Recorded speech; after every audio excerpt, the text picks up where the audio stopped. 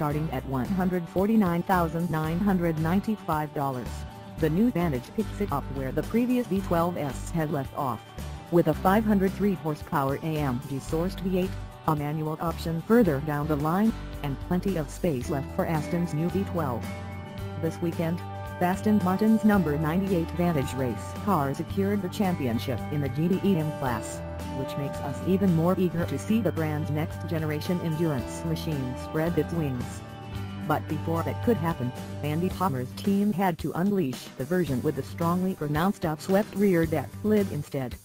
Meet the new Aston Martin Vantage, the company's sharpest knife in the drawer.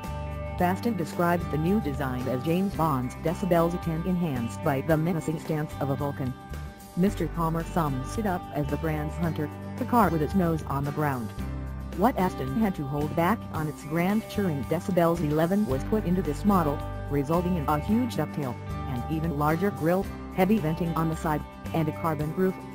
Thanks to its aggressive front splitter and complex rear diffuser, it's also the first production Aston Martin to generate downforce, resulting in much improved stability at high speed without active aero, that saves weight and cargo space.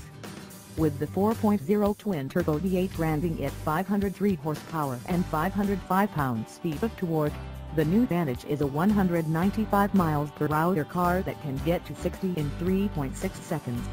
Roughly a year from launch, you will also be able to challenge the 8-speed VF automatics figures by choosing the 7-speed manual instead, coming from Italy's Positano. And it just might have the dog-leg pattern of the last V12 Vantage S. In terms of size, the new Vantage is 36mm shorter than a Porsche 911, yet not as wide as an AMG GT at 2153mm with the mirrors.